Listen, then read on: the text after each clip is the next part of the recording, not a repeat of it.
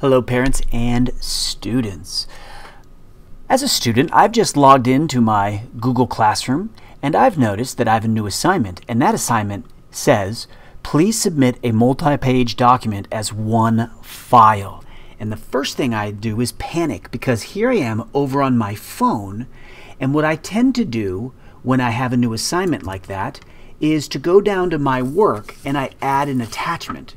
Now, students often will do this. They'll use the camera and then they'll take a picture, and even at funny angles like this without getting a very good job of it, or they might attempt to do something like this where we add another assignment, or excuse me, another attachment here, and they might actually take a bit better picture like this. But notice there's shadows, and you can see the desk, and if my finger's stuck in there, I can see my finger. And then on top of that, notice that what the teacher's going to see is a number of different documents that are attached right here. There's no page numbers, there's no order. It gets very convoluted. So a good thing to do is that we're going to show you how to create one document from multiple files. So today I'm going to show you how to do this on an iOS device. We're going to open the Notes app on your iPhone. We're going to select the camera icon and we're going to scan documents, and then we're going to send that to Google Classroom.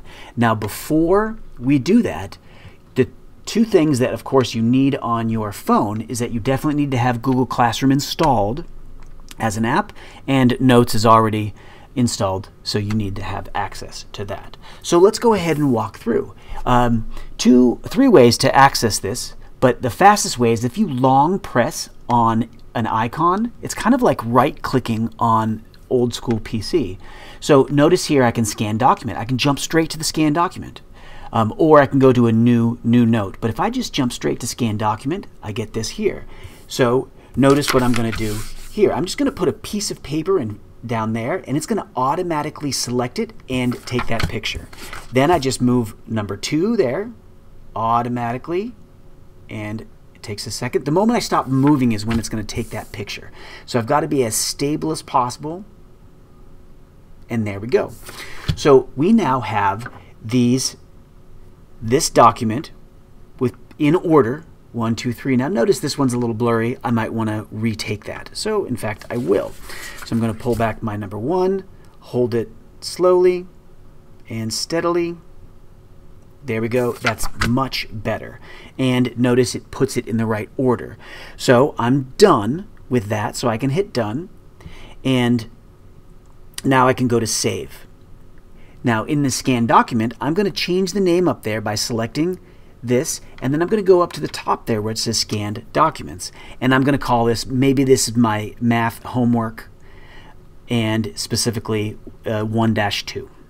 Okay, so now we have that.